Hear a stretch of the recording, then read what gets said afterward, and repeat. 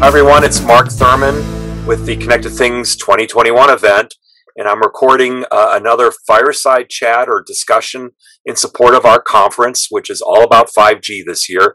I'm here with Bill Flaherty, who's just told me how they pronounce his last name in Ireland, which you knew was going to creep up on you after you told me.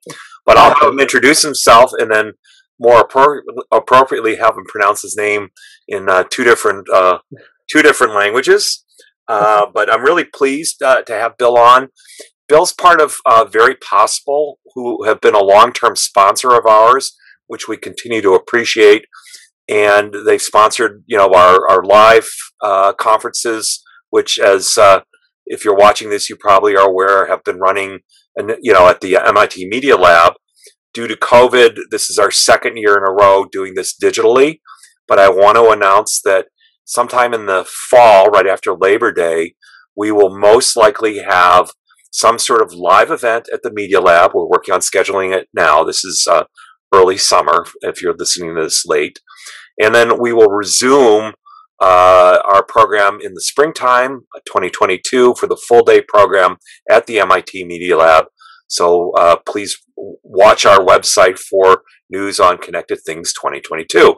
But we're still in 2021. So Bill, who are you? Who do you work for, even though I just mentioned it? And what do you do for them? Yeah, so Bill Flaherty, or as the Irish pronounce it, Flaherty. But I am the hardware practice lead at Very. So we are a IoT-focused consultancy. So we do IoT product development for a variety of clients. And I lead up our team of hardware engineers who help provide solutions to our clients for electrical, mechanical integrations. And as any good hardware person should be doing while they're in the middle of an interview, you've got your 3D printer printing something away. What is that? Yeah, so I couldn't be on camera without having my 3D printer going since it sits behind me. But I'm actually printing up a enclosure for one of our clients for a prototype that we're building for them. It's just a small wireless electronics box, but rather than having to go out to a manufacturer and do it, I can print it here in my home office and have it shipped off to them by the afternoon. Well, which is cool. So we'll get to kind of how work has changed in the era of COVID and post-COVID. I'll note for the audience that our website actually contains last year's conversation with our friends at Very, which included a discussion right at the beginning or the early stages of the COVID pandemic, and it included the CTO of Vizio, one of their clients, talking about remote working not only internally at his company, but also in collaboration with a partner like Very. But so let's jump in. This is all about 5G. I'm not going to ask you to define the 5G standard or release 15 or whatever it is, but what does 5G mean to you in the context of your practice, and what do you think the importance is for your clients? Yeah, so the analogy I always like to use with 5G to me is it's like when Eisenhower built the freeways, right? Like before we're running on county roads and you can go pretty quickly on county roads and, they run straight into where you need to go, but then you build the freeways and now, you can get across the country in a couple of days rather than, a couple of months. And so it's that kind of combination of increased throughput and a reduction in latency that make it such an interesting technology. Now, from a hardware perspective, the thing to me is like, if you have freeways, you can't drive on them with Model Ts and make it useful, right? So we need to make sure that the hardware that we're bringing along the way can really take advantage of those increases in throughput and decreases in latency. So are you seeing things like, modules that are 5G capable now on the market? Again, for, to frame this up for the listener, this is early summer 2021. So are you seeing the existence of hardware modules supporting 5G and the various 5G speeds and feeds? And are you seeing those modules available at a reasonable price so that they can actually be used in a deployment?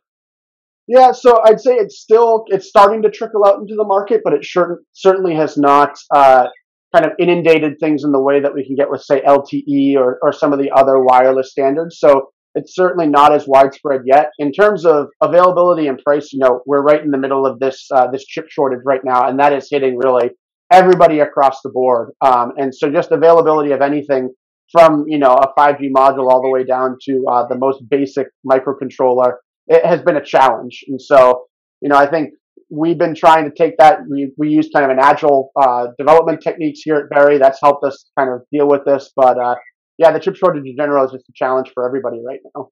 So is that resulting in delays, deployment delays, or is that resulting in different design challenges?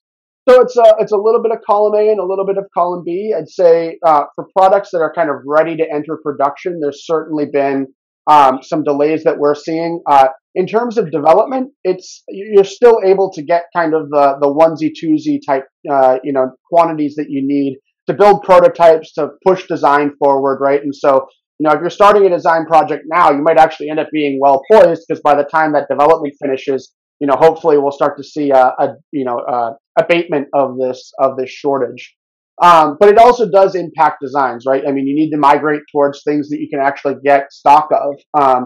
And so, one of the things we started doing at the beginning of our programs is doing a supply chain analysis of what's out there, what can we get, is the lead time on this specific STM32 99 weeks, and this other one is, 20 weeks. Well, maybe we need to design around that and make some design decisions that are more focused for that so that we can make sure we have parts available to us.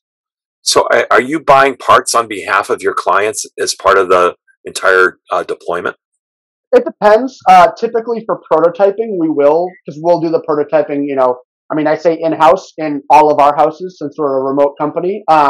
But we will do the purchasing for that. And then when we kind of transition to what I'll call large-scale manufacturing, so maybe after an initial production run and they're ready to kind of enter market, build these larger numbers, that's when we would hand off kind of the manufacturing and supplier relationships to the client. But we help to manage that, right? We want to make sure that they're in a good place. We're not just handing them, a list with buy this, buy this, buy this. No, we want to make sure that there's distributors in place, manufacturers in place that we know that can execute this, that have started to build tooling around it, and that they can just kind of run with.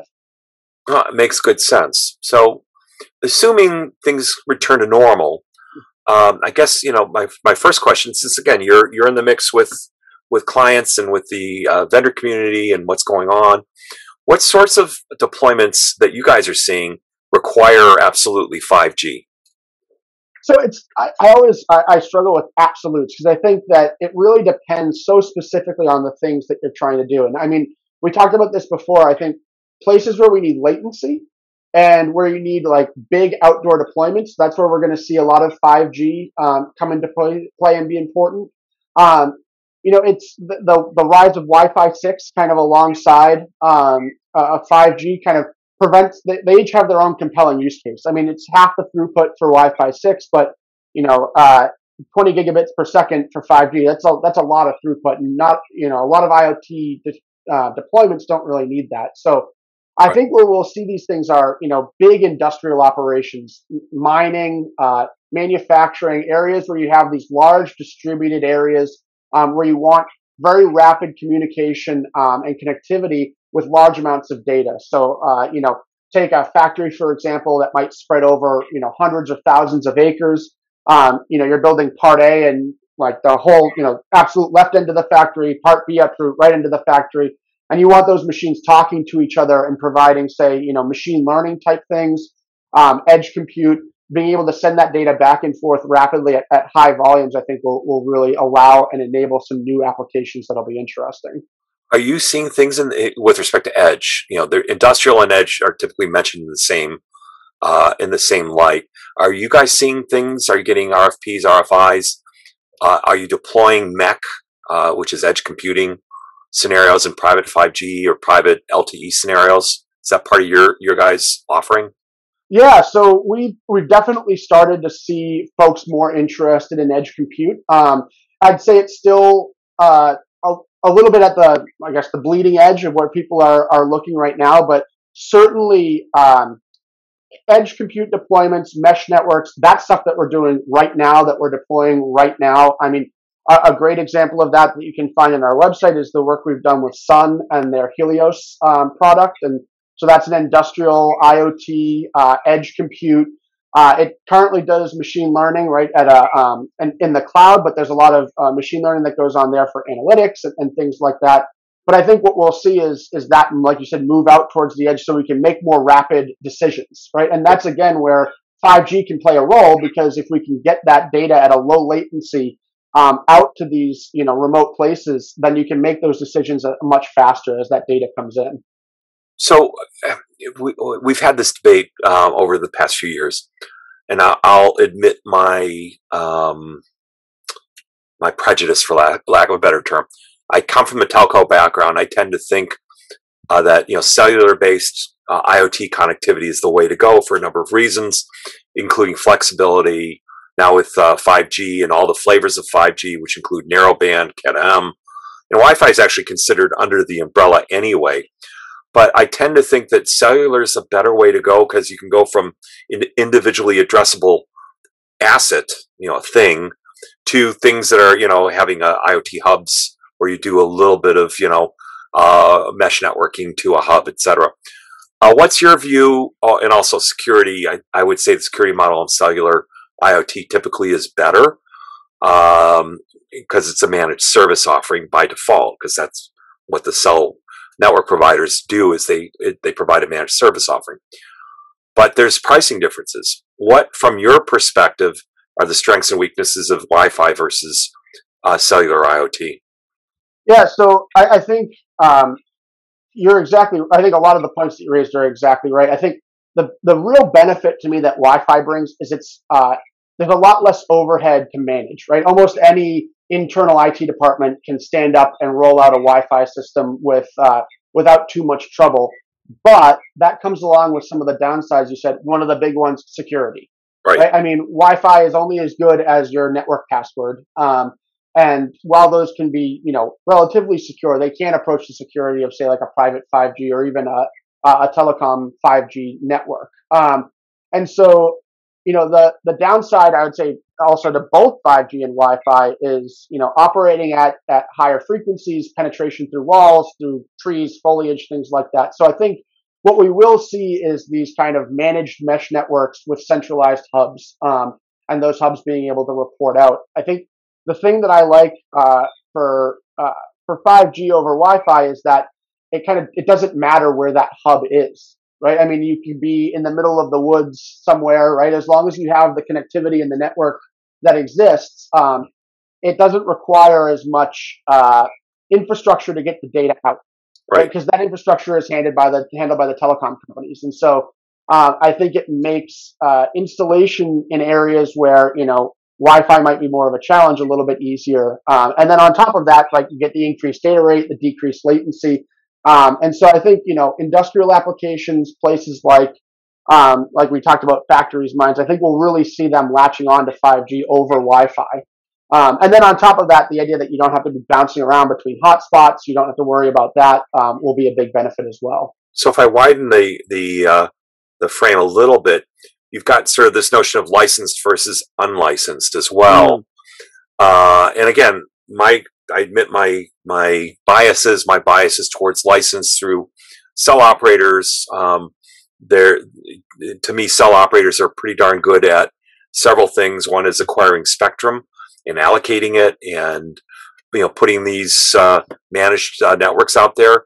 They're also pretty good at sending a bill, which is not it's not a normally mentioned asset, because a lot of people resent getting bills, I suppose. But unlicensed has its strengths and weaknesses as well. So, do you guys look at engagements that are in the unlicensed arena? What sorts of things are you seeing there? Yeah, I think there'll always be a place for unlicensed. I think, in particular, if we go way down the spectrum, the 900 megahertz band has so much utility just from its penetration and its range, that I think there are always going to be use cases for that. But I think in general, unlicensed has a lot of challenges when you talk about that, the last mile of data, right? Getting it from the local to the global, out to the cloud. And so it's the backhaul issue is what you're exactly.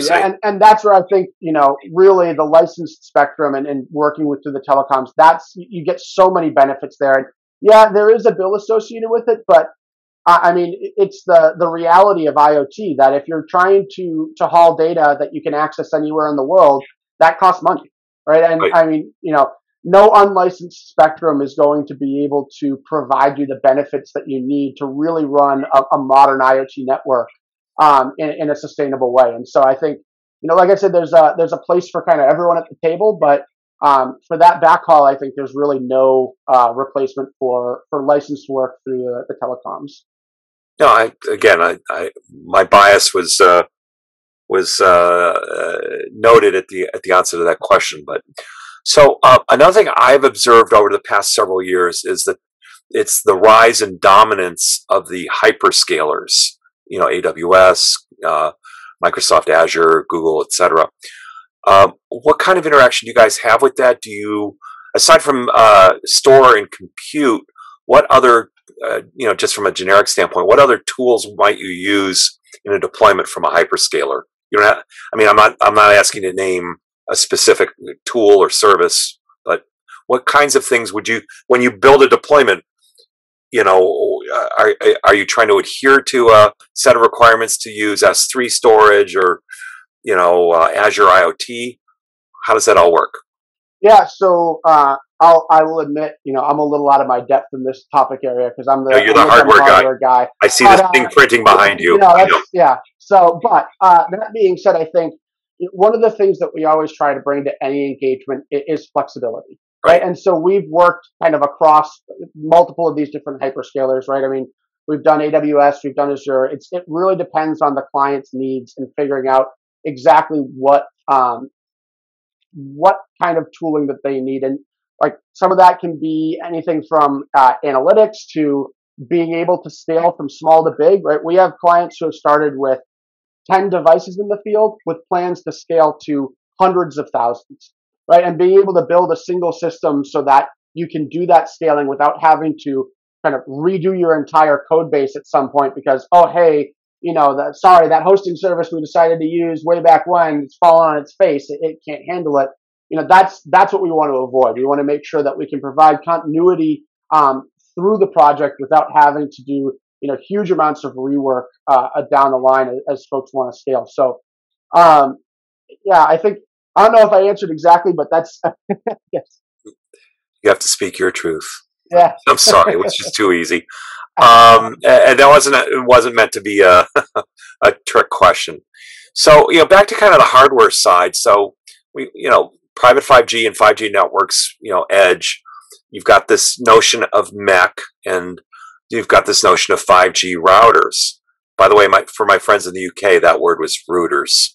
Um, are you seeing the availability of 5G edge compute and 5G routers, and in particular things that are for the IoT world rather than from the consumer world? yeah. I think, like I said before, we're starting to see that kind of trickle onto the market. It certainly doesn't have as widespread availability as the ability for me to go and pick up a basic LTE modem, right? I could do that in 10 seconds. It might take a little bit more, but the 5G parts are definitely out there, right? And they're starting to come into play. I think from what we've seen from our clients is they are still viewing 5G more as a mobile telephone technology, right? And so that's more on our end. We've been working to educate them about, hey, no, like this is something that we can bring to your deployments that might have benefits for you. And so I think that's just more of a perception thing that it's not as widely understood that this is a technology that can impact IoT. And so we've been working hard to kind of educate our clients around that, where we think it makes sense for their application. So, one of the other conversations I know that I've participated in this cycle for the conference have been, is 5G just another G?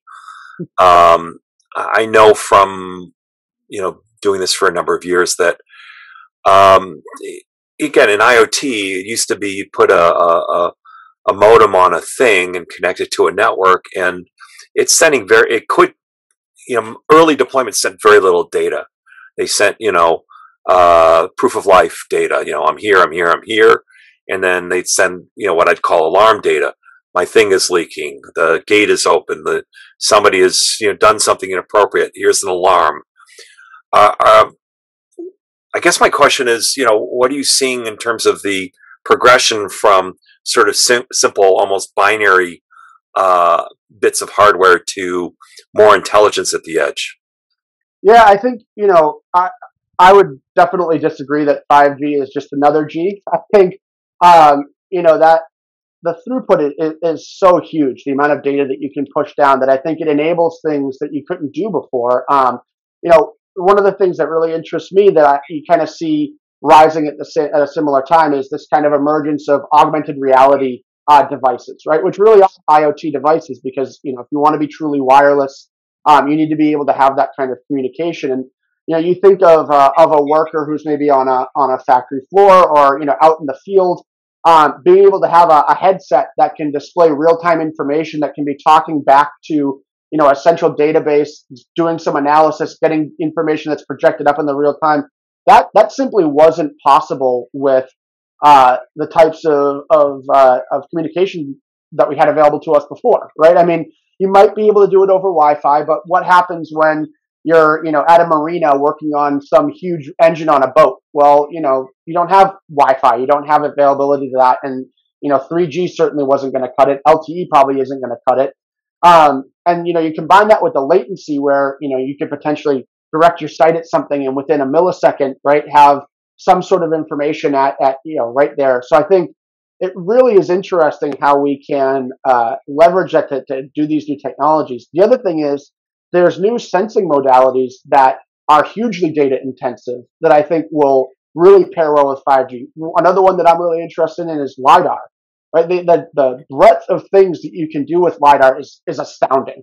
Right, if you dig into the literature a bit of what people have been doing, it's amazing. But the amount of data that gets generated is huge. Right, it's these big point clouds that you have to be able to do something with.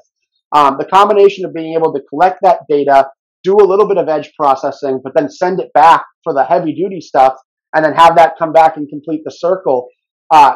I think that's going to enable some really cool applications in mapping and sensing, and in being able to interpret what things are going on. Yeah, so it sounds. I mean, you're the first one to mention LiDAR in any of these conversations that I've had. Give me a kind of fine tune on the use case a little bit more. I mean, a great example could be like mapping, right? You want to do live mapping of a changing environment. You could analyze, say, crowds, looking at how a crowd is moving and how many people are in an area. Okay. Those types of things can be done very at a very kind of quantitative level with LiDAR, with very specific data, but it requires a huge amount of data to do that, right? And it requires some pretty heavy duty machine learning computations. And so, being able to do part of that machine learning locally, so you might be able to get an instantaneous answer that's let's say 60% reliability, but then pipe that back from the field to the cloud, have the cloud churn on that and provide an answer back really rapidly, which is where the 5G implementation could help. You could, now increase that from 60% to 99% in just a few seconds, right? And so now you can really do these challenging 3D image processing tasks that you can't get with just a camera, and enable that out in the field on the edge. No, and it's interesting. It makes sense. I mean, I used to be skeptical around AR, VR as being part of the. I mean, it's a different swim lane still to me in many ways than IoT, but it's still in the same pool. As much as I hate that analogy, and I abuse that analogy quite frequently. I've seen VR sort of use cases around, digital twin. I'm in a factory, and I can, before I put my hand into the machine, I can go touch the machine virtually, et cetera, et cetera. Are you guys working with Oculus or Vive or any of the VR headsets as part of deployments yet, or is it more experimental? Yeah, I think that's still kind of in the lab, so to speak. I think you're starting to see that come out. That's how you got them to reimburse you for your Oculus headset, is what you're saying. I wish, not yet, maybe soon. But we don't have any current clients that are doing that. But I think it's I've seen it both in previous things that I've done, and I think you see it a lot in the literature and in news articles that are coming out. That this is getting more and more. I'll echo your skepticism that I myself have had, but I think one of the things that has sold me a little bit more, especially on AR in the last few years, is I think the digital twin is really interesting. But then being able to go into an area and have kind of live annotation of what you're looking at, right? So instead of having to have a manual there with you and you're flipping through pages, that information is live right there, and you can interact with it. You can bring it down. And I think things like that are really compelling use cases, and could really change the way that folks work with, industrial commercial type applications. Well, the other thing that's changed, I agree. The other thing that's changed is these VR handsets are now more and more are emerging as untethered. In other words, there's Exactly. not a hose behind behind your neck that follows you around. I remember looking, because I've been active with a VR company for a long time. I remember looking at early VR headsets, goggles, and it required first of all, a very GPU heavy laden computer, and you had this garden hose coming out the back, which was weird. So if you're interacting and you're turning around in a gaming scenario, you're tripping on a hose potentially, and you had to set up all these things in the corners of the rooms so that it could track you, you could track it. And now I've seen just a tremendous amount of progress. That's for a different conference, not for Connected Things, but it's interesting to see how these related technologies are being brought back in and potentially able to be incorporated in from an IoT deployment. So as we kind of move through this, and we touched on this at the beginning, but again, recording this early summer 2021, COVID impacted so many different things in so many different ways.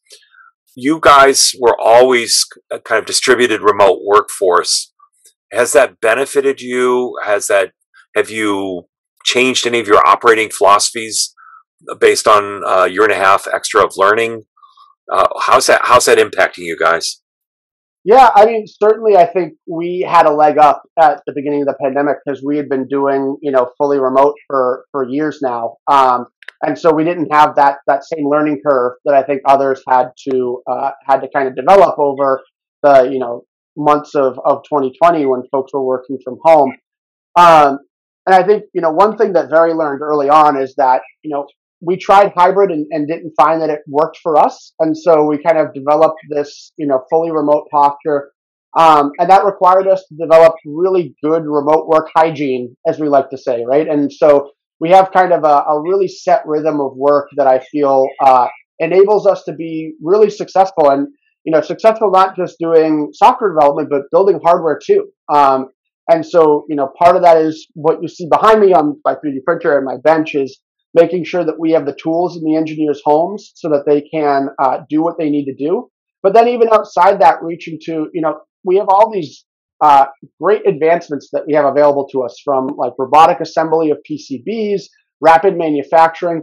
There's folks out there that can turn around parts very rapidly, right? I could go and drop a Gerber file to a manufacturer in an hour, and probably by tomorrow or maybe the morning after, have that fully assembled circuit board in my hand, saving any chip shortages that we had to deal with. But we have all these 21st century tools at our disposal. And one of the things that, I think a lot of industry has done a really good job of adopting those 21st century tools, but they use them inside of like a 19th century engineering process. And so what we're really trying to do at Very is come up with this 21st century engineering process that leverages the 21st century tools. So this is beyond calling it agile. This is, can you, let me wrap 2 points together. There's the process and whether you're using your own methodology or, adhering to one of the popular trends.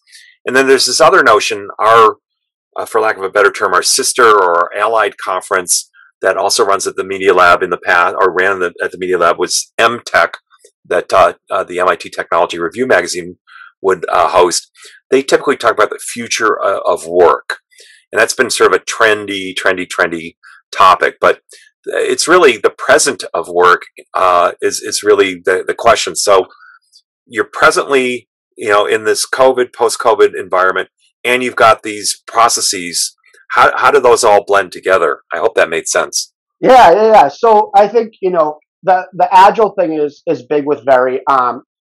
One of my big, I guess, things that I'm working on is really defining what agile hardware means and making that process work. And so I think when you look out in industry, there's a lot of, I think, people see agile hardware as almost a little bit of a dirty word, right? There's been issues with it in the past, and I think a lot of that stems from folks taking a software engineering agile method, and they look at that book and they just scratch out software and they write hardware underneath it, and they Right. say, oh, here, this is what we have to do.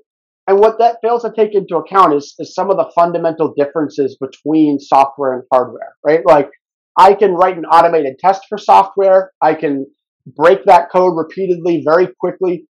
To do that in hardware, you have to build something, or you have to prototype it. You have to physically have it in front of you. Then you have to test it and break it. And so there's some real differences. But I think, if you go back to kind of the fundamentals of Agile, there's no reason that those can't be applied to hardware as long as you do it in a very intentional way. And so that's what we're trying to do, is not just, carbon copy the software method over onto hardware, Right. but to build a complementary process that can work alongside of it. And when you kind of hybridize that with the fact that we work from home, um, it's actually not that different. It really just means at the base level, getting hardware in people's hands faster, right? And so instead of building one prototype, we build six, and the whole team gets one. And like, that might sound expensive, but for most of these things, 80% of the cost is setup, and Right. the unit cost is low. And so you can churn out for maybe 20% more, enough to go, all across the country. Overnight shipping is, like a miracle. You just Yeah. click the button on FedEx and something shows up in San Diego the next day from Massachusetts, where I am. And like, you can have the whole team, the software developer, the firmware developer, the program manager even can have, the prototype on their desk, playing with it, testing it, and providing that feedback. And we can do that cycle many times in the program, right? And so we can kind of maintain that agile process, that agile velocity, and be work from home. No, it makes sense. And we're kind of on the home stretch here as well. So I guess the related point is, assuming I'm going to make several assumptions just for fun. Assuming there's no chip shortage, assuming everything that you need is available. If I come to you on a Monday at the first of the month with, here's my idea, or here's the project, it's funded, it's approved. Uh, at what point do just rough swags? What point do I get my first working prototype? In weeks or months, and at what point am I really out the door with a product that I can deploy? So I'll say specific times are hard because it's so dependent on the complexity of the problem. But um, So part the of it thing too behind is no, the thing behind you, whatever that enclosure is that you're printing, when did that project start, and when do you hope to deliver? And obviously, don't identify the client, because that way you're not going to be get boxed in. But just I'm just trying to get rough time frames, because I want my audience to understand, the gestational cycle of a project. mm.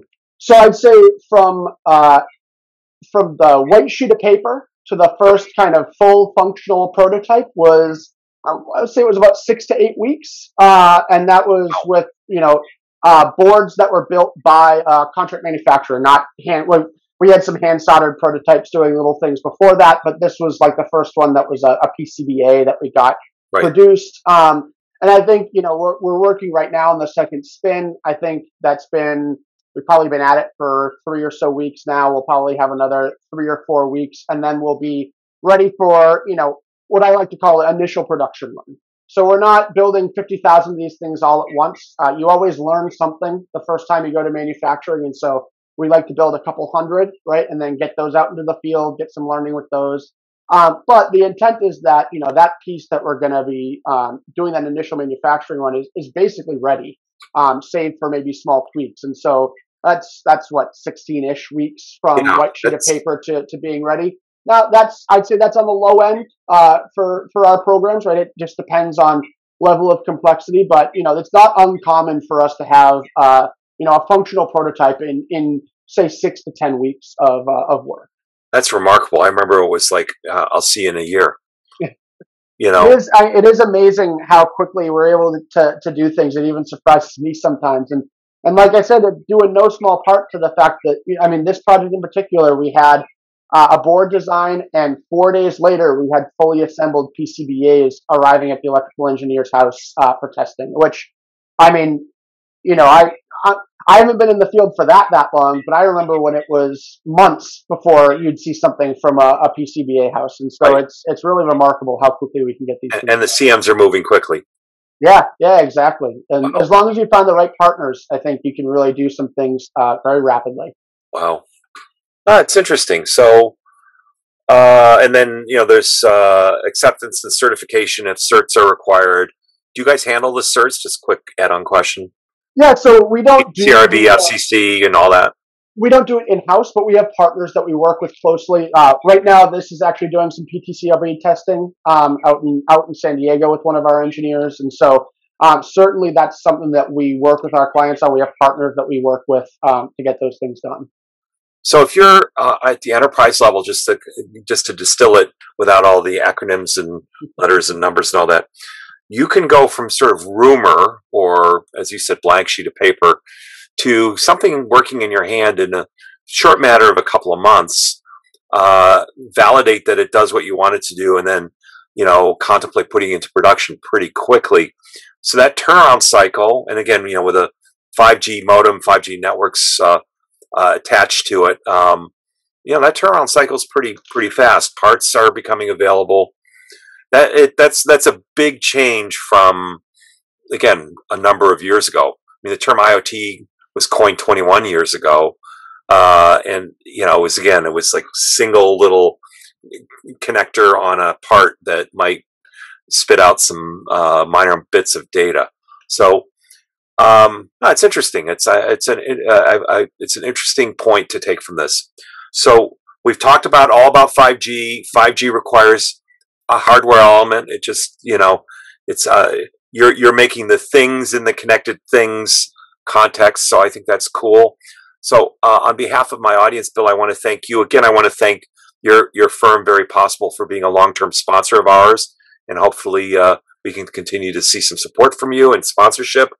I do want to remind my audience that we're planning to be back with a small event in fall 2021, this fall, right after Labor Day, date to be announced, and then back with the full Connected Things conference at the MIT Media Lab sometime in the spring, typically late March, to avoid as much snowfall as possible. But Bill, however you pronounce your last name, I really appreciate your time and your firm's support and your participation in this little discussion. Yeah, well, this was really great. It was a pleasure to be here. Thank you for having me, and yeah, I appreciated a chance to get to chat with you.